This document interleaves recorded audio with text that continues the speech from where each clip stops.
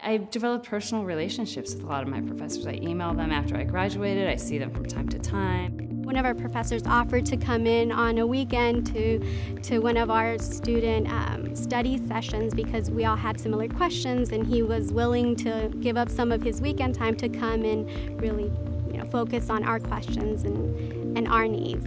It wasn't a setting where teachers were learning from books and teaching you. They were learning from their own careers and telling you what happened during that time. And that sort of brings a real connection between student and teacher to say, I used to do what you're doing now. Here's how it was then, tell me how it was now. And it's a real collaborative learning process. I actually remember when we had the information session, the guy who was sitting next to me became my best friend in the program, and we're taking classes together. So you really get involved into the whole community and the people around you. I loved sitting next to people from other companies in industries I'd never experienced before, AT&T or Mattel or Toyota.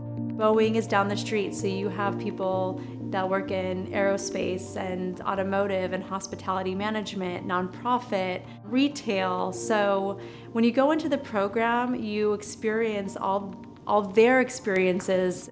When I think of Loyola Marymount, I really think of a tight-knit community with really diverse interests, yet a passion and enthusiasm for sharing those interests and experiences so that we can all learn together and really grow as a networking community.